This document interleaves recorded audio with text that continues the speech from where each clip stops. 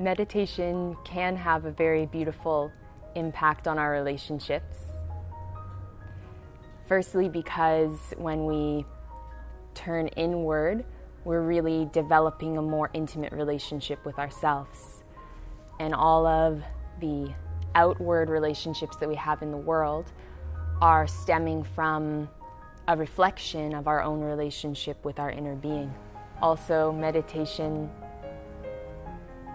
is giving us a taste of a love that is beyond a personal love. We begin to have this intuition of a love which doesn't come and go, a love which is not dependent on something being a certain way.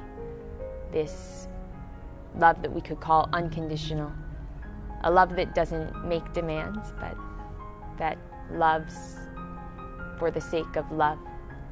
And this is also having such a deep impact on our relationships because we begin to say, I love you with no strings attached. And I love you beyond what my personality wants.